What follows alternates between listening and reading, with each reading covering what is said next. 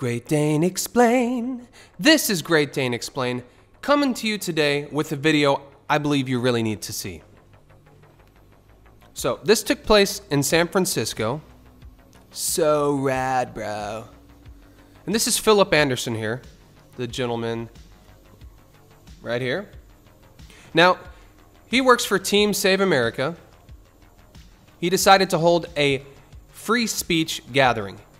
That's what he's known for, being a free speech advocate, has his own company, his own business.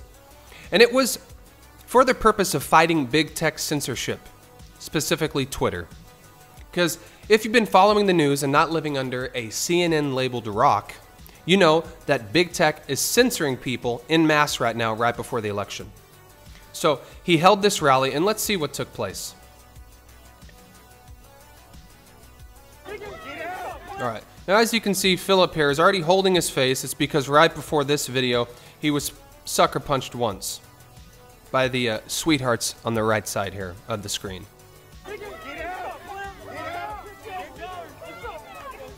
Boom. Let's see that again. Completely sucker punched. Looks like Antifa.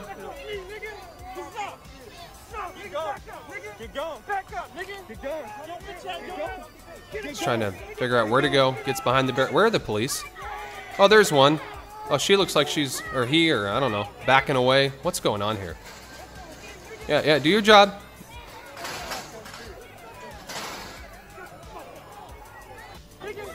So there you go.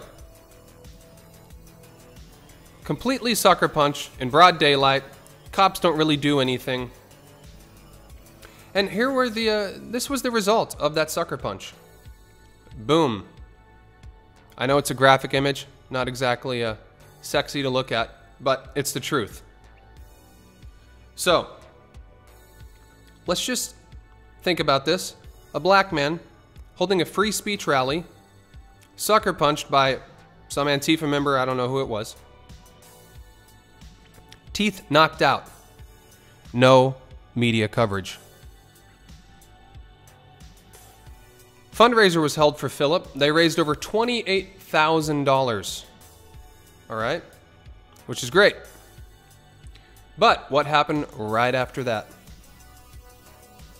That's his Twitter account. Suspended. So, Philip Anderson went to a free speech rally of sorts to combat big tech censorship, gets sucker punched, gets his teeth completely knocked out. He's going to need major oral surgery there. And then Twitter decides to pitch in by banning him. You can check it out here on, this comes from The Sun. Cry about it. Antifa demonstrators punched pro-Trump protesters' teeth out. Now, yes, this guy does happen to be a Trump supporter, but this was not a Trump rally. Trump was not in town. Trump was not even in, I don't even think he was in California that day. He was still in Georgia or Wisconsin. But they just held a rally to be advocates for free speech. Scroll down a little bit.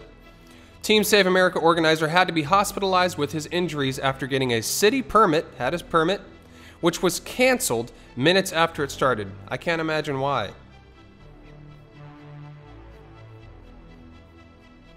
So, you can check it out on The Sun.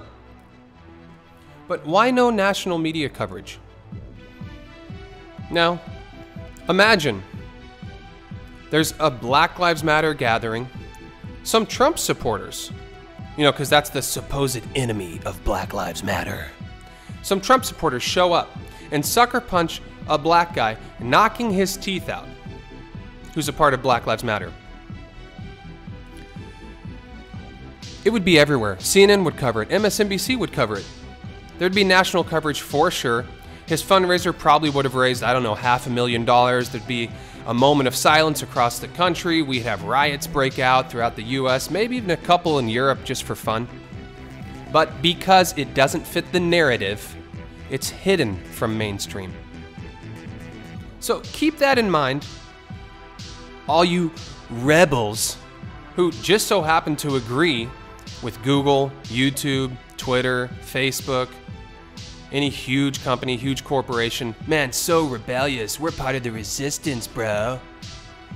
Okay. Just keep that in mind. Twitter doesn't care about the color of your skin. They don't care about white people. They don't care about black people, Latin people. If you're not spewing their narrative, they'll come after you. As we see here.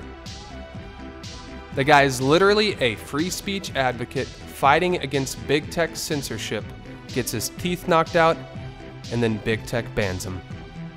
So spread this story, okay? Help me out here. Let's subscribe to my channel, hit the like button, hit the notification bell, and make sure you comment below. All right, and go support Philip. Have a good one, and I'll talk to you soon.